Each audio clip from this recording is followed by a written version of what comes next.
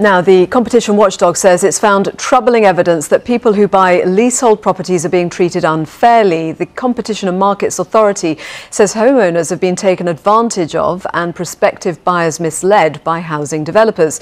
This morning it's announced it will take companies to court and it's calling for a change in the law. It's an issue we've covered on this programme on numerous occasions, including the story of Gary, who spoke to our reporter Colleen Harris in July last year. I want to get out. I don't want anything to do with these freeholders. They've not been nice to me. They've come in and put me in a position where I have anxiety. My antidepressants have doubled in dosage because sometimes I just can't cope.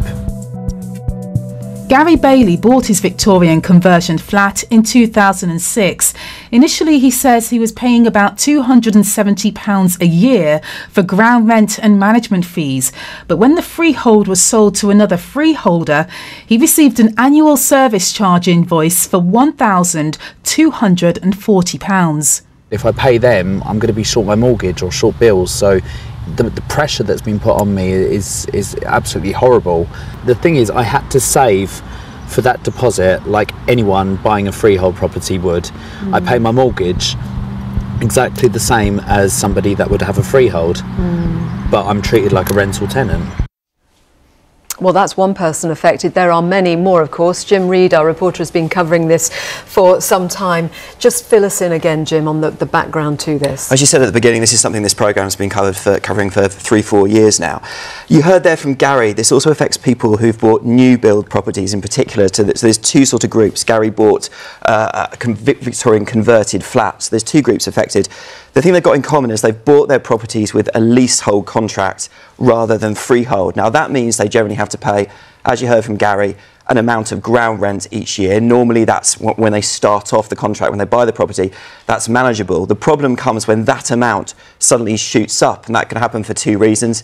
In Gary's case, someone else bought the right to his freehold and then suddenly his bills shot up from £200–300 a year up to £1,200 a year. In some of these other cases, buried in the small print of the contracts are stuff like every 10 years your ground rent will double, which might not sound that dramatic, but pretty quickly that can become incredibly expensive for people. It means some people have found it very difficult to even sell their properties, to remortgage, and that is what the regulator is very concerned about today. So the regulator is now talking tough. What is it saying? So this is the Competition and Markets Authority, is the regulator in question. Today they're talking about worrying evidence, as they've put it, that they've found that people have been misled when they've been sold these leasehold contracts, leasehold deals. Three main reasons for that. One we've covered, which is this idea that your ground rent suddenly shoots up for various reasons. A second one, technically you need permission from the freeholder to make alterations to your property, so an extension, putting new windows in, something like that. In some of these cases, the freeholder said, right, I'll give you permission if you pay me X amount of money, and that can also be very expensive. And thirdly, technically, as a leaseholder, you do have the ability to buy back that leasehold and make it into a freehold. But in some of these cases, that's incredibly difficult, especially if the freehold deal has been sold off by, for example, a developer to a third party, to an investment company. And that, again, is a concern that the regulator's got this morning. Has there been any reaction from house builders yet? Not yet. We have tried to contact the organisation which represents house builders. Now, this is not just necessarily, you know, your big developers. It can be, like I say, these companies, these financial companies that have bought some of these leasehold contracts. So there's various people involved here. What the regulator has said this morning is it is willing to take, and this is important, direct enforcement action. So we think it'll talk to some of these companies, say, look, sort yourselves out, give these people better deals.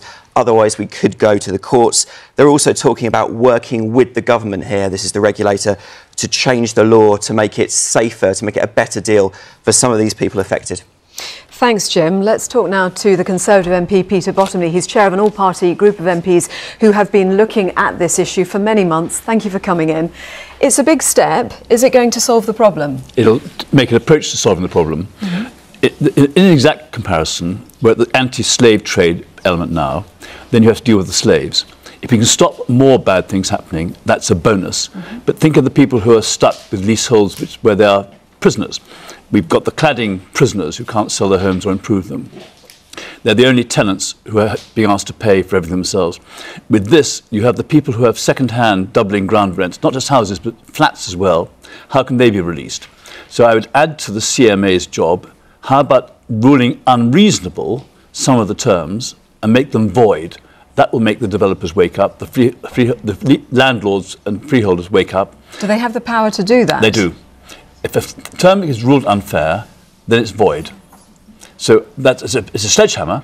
Retrospectively void, without any legislation? If it's an unfair term, yes, and they're the experts, they can talk to you. Okay. But I'm not suggesting that does most of the things, and what they're proposing on ground rents matters.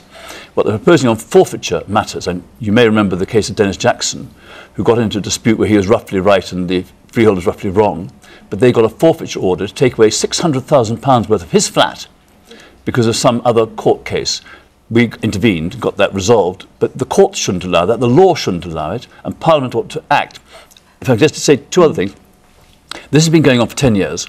Leasehold Knowledge Partnership and their trustees are the real experts.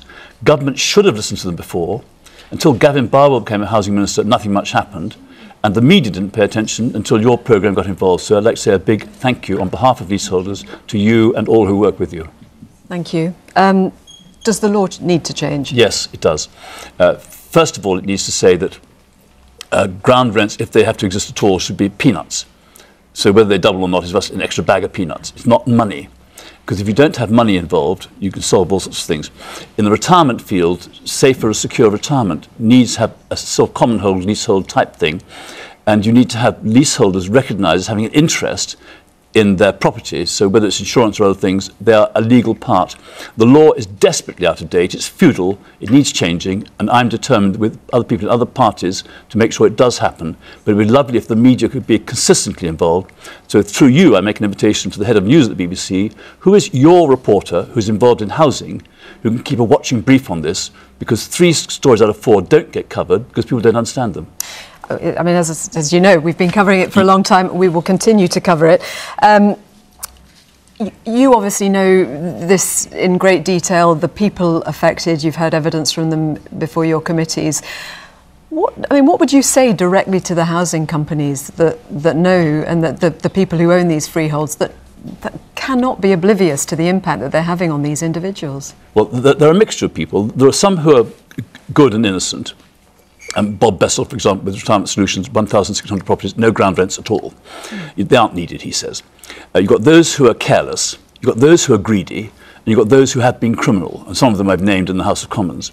I would say to each of them, if you've got grandchildren or if you haven't great nephews and nieces, when they think of you after you're gone, well, they want to say, that was a city crook who exploited people.